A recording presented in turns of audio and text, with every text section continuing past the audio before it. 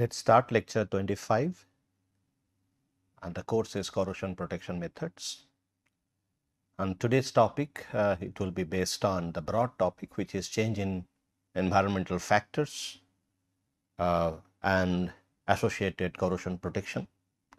So we have started discussing on different aspects like removal of corrosives, and there we talked about removal of oxygen, removal of chloride ion, as well as removal of strong oxidizers. So those cases we can actually reduce the corrosion rate, and we have also seen how it happens. But removal of those corrosives and associated decrease in corrosion rate, that relates more toward for the active metals, which shows only activation polarization, as well as that metallic polarization part would not go to passivation. Okay. So then definitely we can see a very good amount of corrosion protection or a decrease in corrosion rate greatly if we actually reduce those corrosives. In fact, sometimes those are actually oxidizers. For example, Fe3 plus or copper 3 plus, those are strong oxidizers. So if we reduce, definitely we can reduce the corrosion rate for active metals. Now we started talking about effect of chloride ion on the corrosion behavior, and in fact we started talking about effect of chloride ions on the enhancement of crevice corrosion. The same mechanism holds true for pitting corrosion, okay, because the chloride ion actually leads to metal chloride formation near the vicinity of crevice, and then accordingly there would be hydrolysis, and then hydrolysis would lead to generation of hydrogen ion, and that hydrogen ion will break the passive layer. And we started talking about the effect of chloride ion on the passivity. So today we will try to see how chloride ion influences the passivity of a metal. Okay. So now if we talk about a subtopic, which is effect of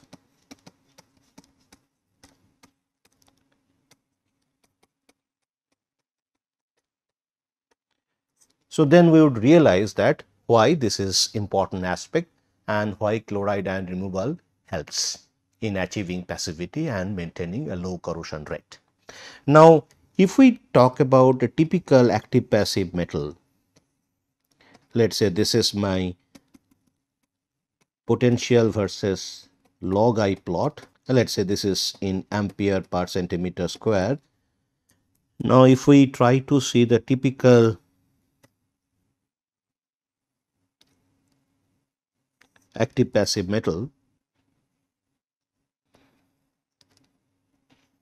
so this is a typical active passive metal, and where you have this dotted line, this is the dissolution part, let's say some metal N plus M releasing electron becoming ion, so that's a dissolution, and this is my polarization plot in the anodic side.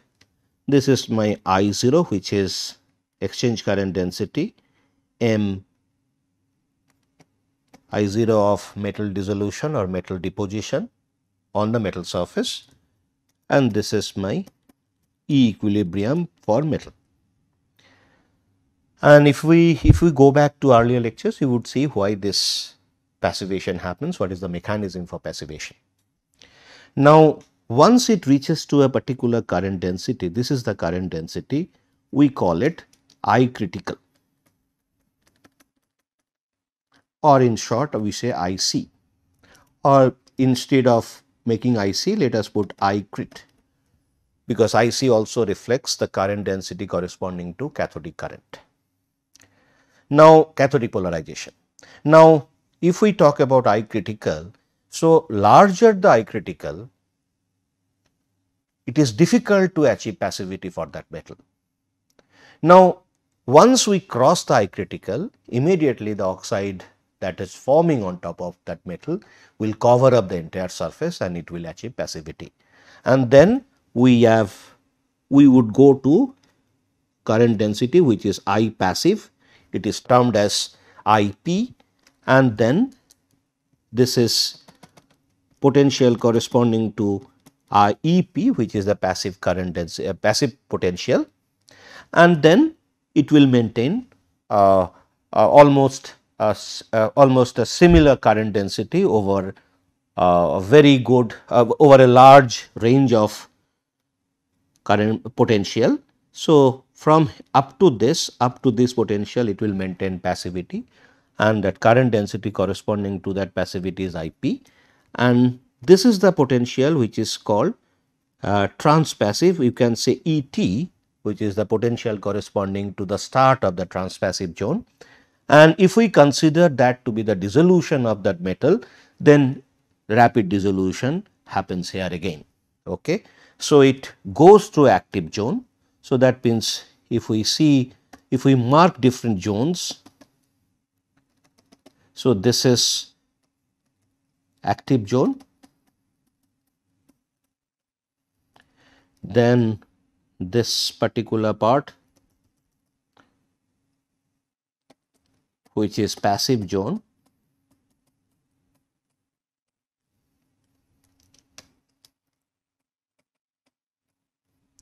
and then beyond that we call it transpassive zone.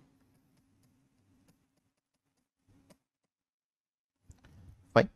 Now, what sort of behavior that metal will show in a particular environment, or let us say in a particular environment containing some oxidizer or a chloride ion, that will be decided based on what will be the influence on this particular polarization plot, or how the cathodic polarization line interacts with this anodic polarization plot, which is showing active passive behavior. Why it is active passive behavior?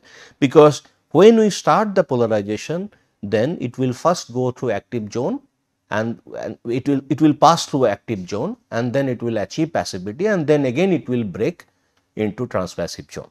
So, that is what it is called active passive behavior. Now, let us say if cathodic line interacts, the polarization line for this metal, let us say it interacts here. If it interacts here, so this is my cathodic line. So, this is my cathodic polarization line, right, and we can corresponding to IC, which is cathodic polarization current density, and this is I 0 for the cathodic reaction, and this is E equilibrium for the cathode. So, if we consider hydrogen reaction to be my cathodic reaction, or let us say iron is present, ferric ion is present. So, that time cathodic reaction would be Fe3 plus E equal to Fe2 plus. So, this is a strong oxidizer. So, if the appearance is like that, then the corrosion potential would be this point, and the current density corresponding to corrosion rate is this one. Fine. Now, if it cuts here, so let us say the cathodic line cuts the polarization line for metal dissolution, like the red one cutting the green line. So, then this will be my corrosion, I corrosion, and you can see that this is equal to IP, or the passive current density. Now, if the red one is the cathodic polarization line, then the corrosion rate would be corresponding to passive current density, and it is lower than the I core corresponding to the first polarization curve. So, if we talk about the polarization curve for this, I am talking about this polarization curve for the cathodic reaction. So, then, and if we consider it to be 1, and if this one is corresponding to 2. So, then definitely I could see that I core 2 is less than I core 1, just because of the interaction, the very interaction of cathodic polarization line with the anodic polarization line. This is based on the mixed potential theory.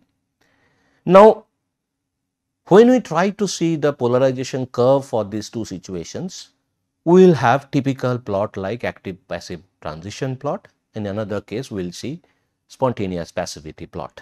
Okay. So, now in case 1, which is talking about corresponding to I core 1, the polarization plot would be, this is E volt,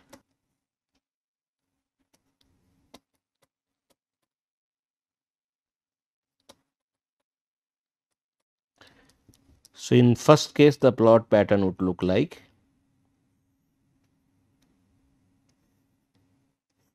this. This will be the plot pattern.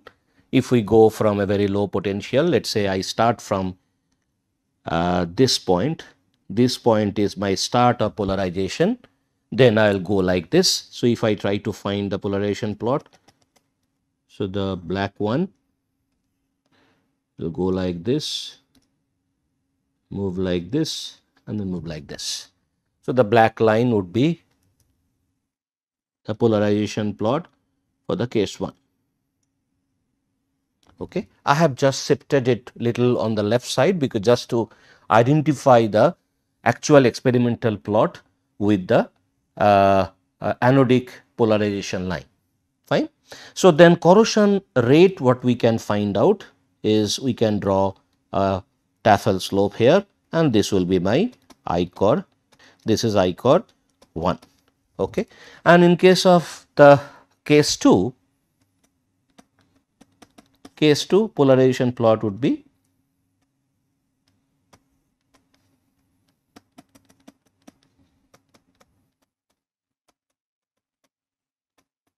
okay. So, this polarization plot would be, if we try to see,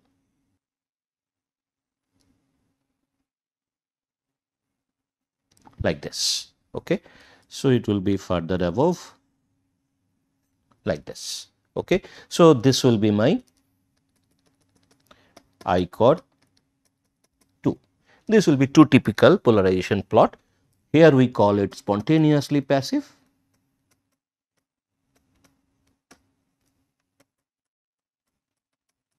and this is called active passive.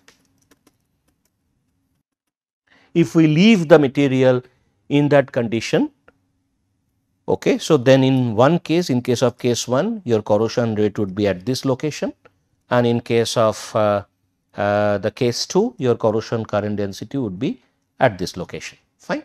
So, now how do we get it? So, you can do it like this. So, this will be my corrosion current point.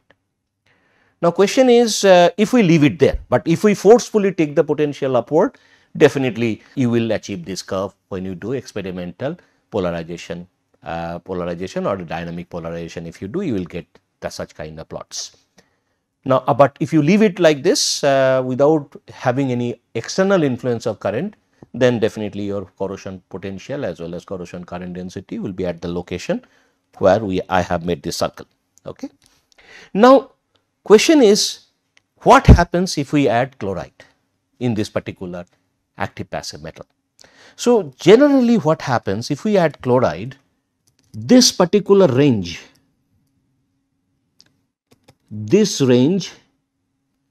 we can say del EP or del EP passive, this shrinks. So, that means this transpassive point goes to the downward direction or it reduces. This I critical shifts to the right, okay, and this current I passive also shifts to the current, also shifts to the right. This IP or the passive current density shifts to the right. So, that means ET, this particular potential shifts to lower end. That means transpassivity is achieved quicker at a lower potential. IP, what used to be at a no chloride condition, that IP shifts to right. That means I passivity, current density goes up, as well as I critical goes up. Now, what would be the influence of that? So, let us say if I try to see the chloride influence,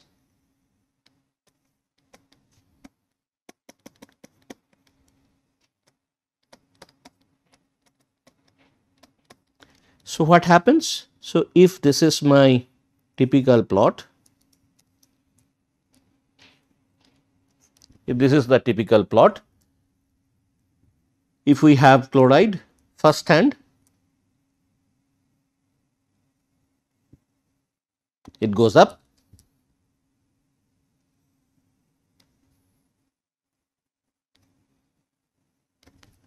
Second part, let us say we further increase the chloride content or the concentration, it further goes up.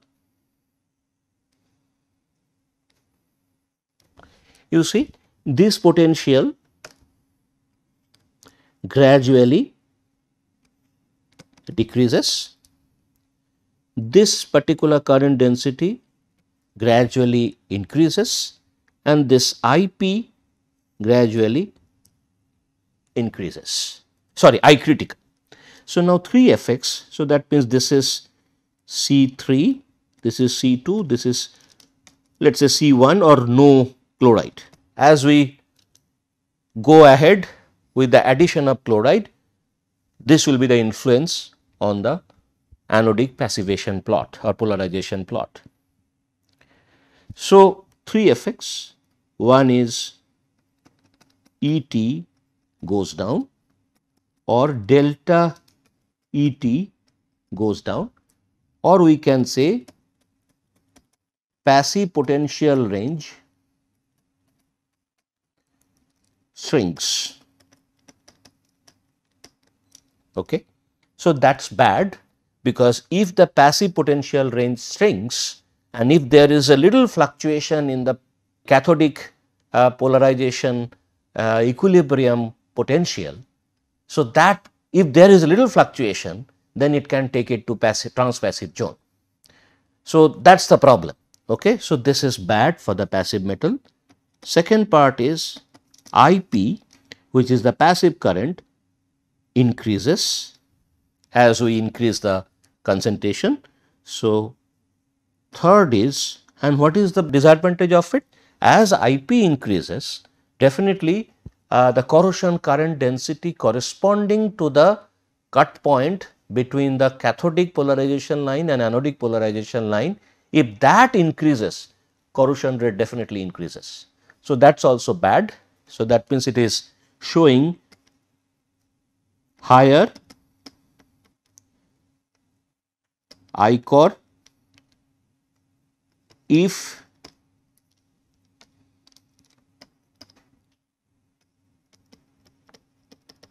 cathodic line cuts the passive zone. Okay. Definitely. So, that means increase in corrosion rate. Now, third is I critical increases. Now, what is the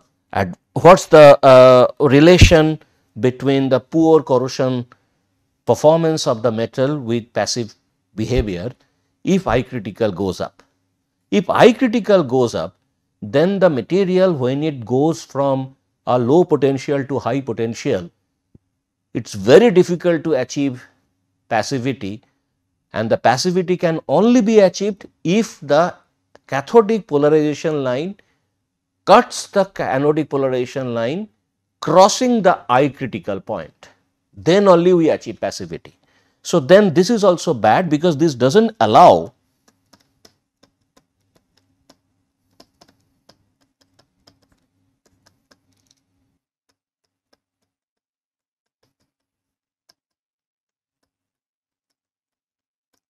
passivity to achieve.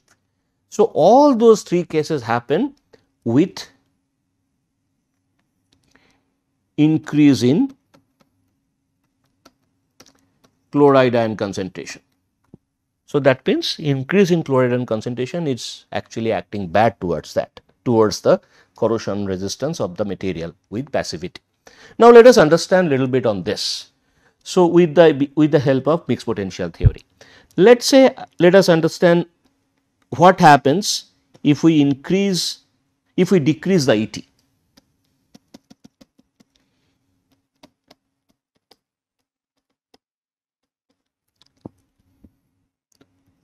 I will take two instances, and one case is this, another side by cases. Let me put it like this.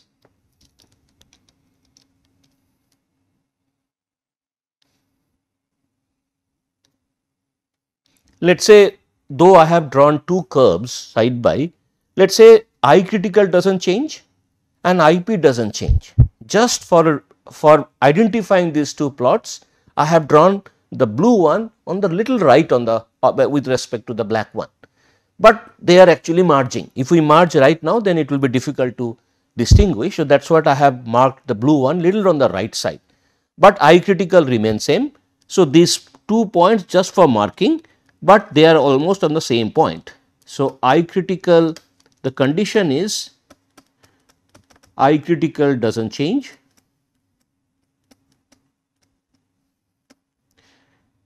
as well as I passive does not change. So, these are two conditions, but ET reduces. So, let us say the cathodic polarization line is here, okay. Just for understanding, let us see. So, let us make it little on the upside. If the cathodic polarization is here, and if we consider this is, let us say, case 1, and let us say this is case 2.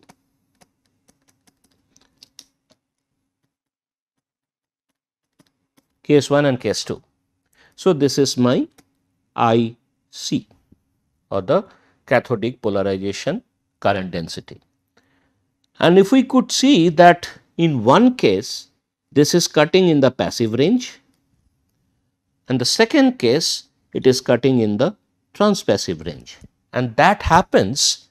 So, in case of case 1, corrosion rate is I passive,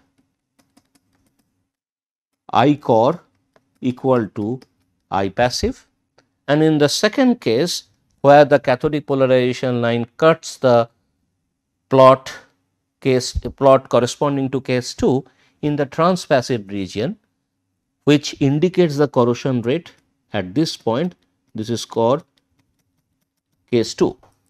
So, let us say this is case 1 is nothing but less than I core case 2. Okay. So, this happens only because there is a reduction of ET, and ET is what? Which is the start of transpassive zone, and here which is the potential corresponding to transpassive zone, and in the second case this is my ET 2 and this is for 1, case 1.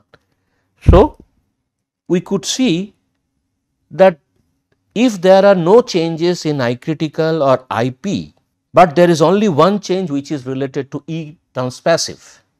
So, and E transpassive reduces because of increase in chloride ion concentration, then I could see that the passivity is broken. In case of case 1, passivity is maintained, but in case of case 2, passivity is not maintained, fine, and then situation becomes bad because the corrosion rate corresponds to transpassive, which relates to a rapid dissolution of the metal, and passive layer is destroyed. So, that is bad. So, that is what I meant to say, that when ET reduces, passive potential range shrinks, and as well as we have problem in maintaining passivity. So, this is one such instance. There could be instance like, let us say this potential varies, Let us say there is a suddenly there is some increase in oxidation concentration, oxidizer concentration. So, if we have increase in oxidizer concentration,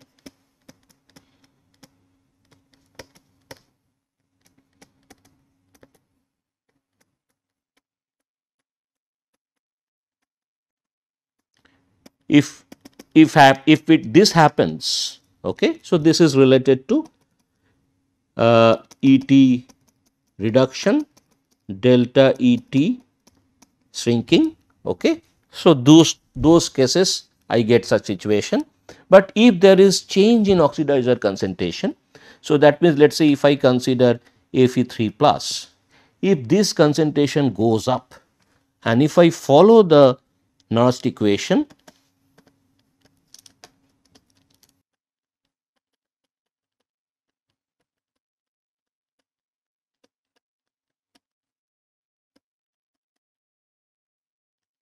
and since here only one electron is involved for this reduction,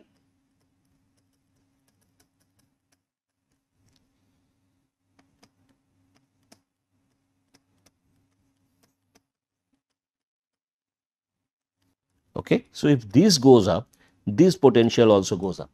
So, that means this particular point which is corresponding to E equilibrium oxidizer. So, if this goes up, so let us say it goes up here, and let us say that time the condition is these two potential. So, this is one potential and this is very close to it, okay. Let us say here ET is corresponding to this plus, okay. So, that time if we see the plot pattern, it will follow its, let us say if we do not change the concentration, so this green line would follow, and then for both the cases, just a minute, let me just draw it separately, then you would understand. So, let me just draw it separately. What happen if we increase the oxidizer content? So, this is one situation where oxidizer content does not change and only ET changes, and we are going to get higher corrosion rate, because the interaction point between cathodic polarization line and anodic polarization line, it is happening on the right side as compared to I passive or the passive zone is broken. Now, in this case, if we try to see the polarization plot,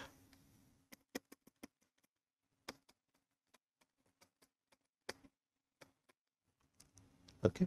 So, let us say one plot is like this,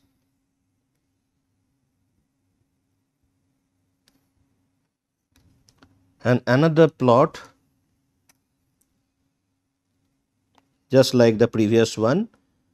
I critical does not change, but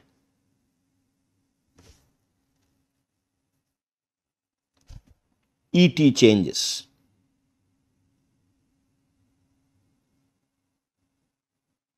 Okay. E transpassive changes, and this blue one and the black one, this both the plots, these 2 points are on the same point, because just I have drawn on the right side just to have identity, but they are actually merging. That means these two conditions are holding true here also. I critical does not change, IP does not change. Now, if the cathodic polarization line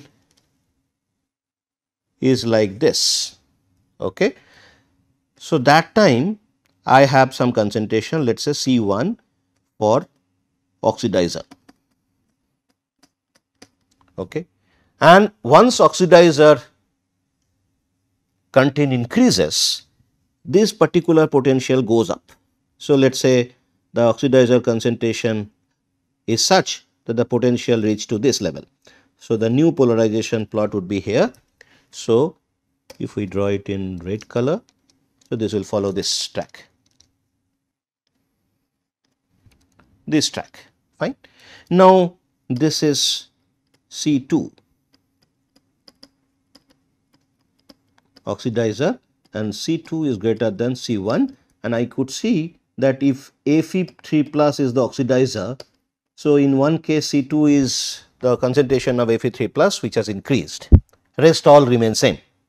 And here also you could see that if we stay at C1 and if we add chloride into it, and if there is only change in the ET, there is no change in I passive as well as I critical. So, this is my I critical and this is my I passive. So, these two do not change, only change is this ET has reduced to another new ET because of the chloride ion, and at the same time there is a change in concentration of oxidizer. So, that means in case of black plot, what are the two conditions? So, these two conditions holds true, I critical and IP do not change, but ET is at ET case 1. So, this is ET case 1 and this is for black one, and the blue one.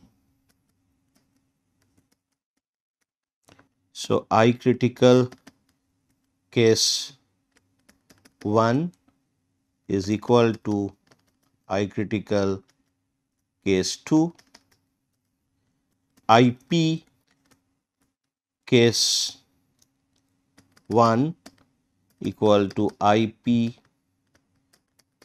case 2. So, these two conditions are holding true, but ET case 2 is less than ET case 1 because of addition of chloride ion concentration. Now there are the condition what is there, if we have, this is my corresponding equilibrium of cathodic reaction for both the cases. So, if C equilibrium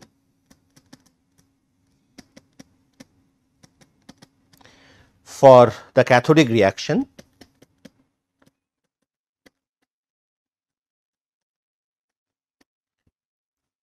then the corrosion rate for both case 1 and case 2. Okay. So, this is case 1, this is case 2. Okay. So, are same because the cutting point is at the same location between the polarization plot of anodic polarization plot and cathodic polarization plot. Now, situation is changing. This is one condition, the condition 1. So, this is basically condition, let us say condition A, where oxidizer concentration is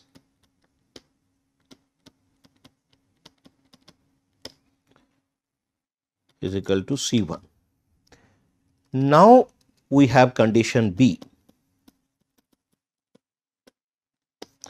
where oxidizer concentration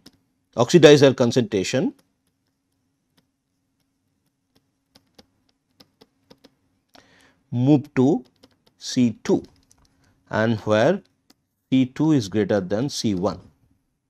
Definitely, I will see that the potential corresponding to equilibrium potential, this is C1, this is C2, this is for all for cathodic reaction. Okay. Same reaction is happening, which is if we consider Fe3 plus. So, Fe3 plus electron is Fe2 plus, same reaction for both the cases, fine.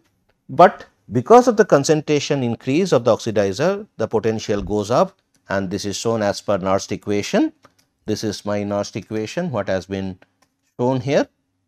Now, this case, the polarization line is actually cutting the case 1 polarization line or anodic polarization line at IP, whereas in case 2 it is cutting at this point. So, let us say this is I core 2 and let us say this is IP, still IP, which is I core 1. Okay. Now, this is for concentration C2 and this is for concentration C2 for the oxidizer. Now, we could see that though in case 1 where in condition A where concentration of oxidizer is maintained at C1, both the conditions of high presence of chloride as well as no presence of chloride, and there is only one change, which is the ET decreases, I could maintain the I passive all the time, and that will be my corrosion rate.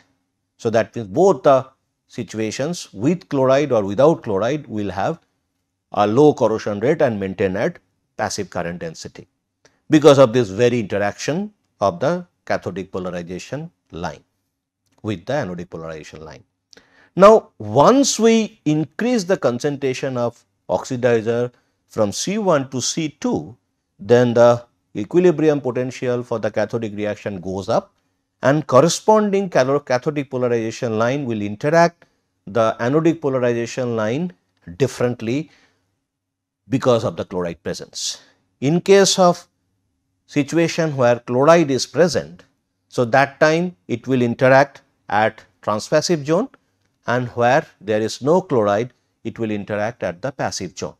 So, in one case corrosion rate will corresponding to the previous previous I passive, but another case it will cut in the transpassive, and when something is cutting in the transpassive zone, that means cathodic polarization line is cutting in the transpassive zone, it actually breaks the passivity, which is not good. It will have a rapid dissolution, and you could see that the I core 2, this particular current is on the right side than the as compared to I passive. So, it is in the log scale. So, the corrosion rate increases rapidly.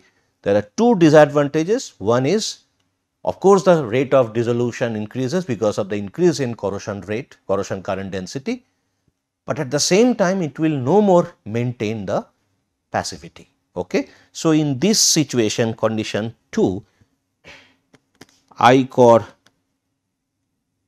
condition 2, when the concentration is C2 is greater than I core, which is nothing but IP case 1, case 2 and concentration C2. So, this condition will be felt by the metal, and this is first part, corrosion rate increases, and the second situation would be passivity will be broken, since cathodic polarization line cuts anodic 1 in the transpassive zone. Fine. And in fact, this leads to serious pitting.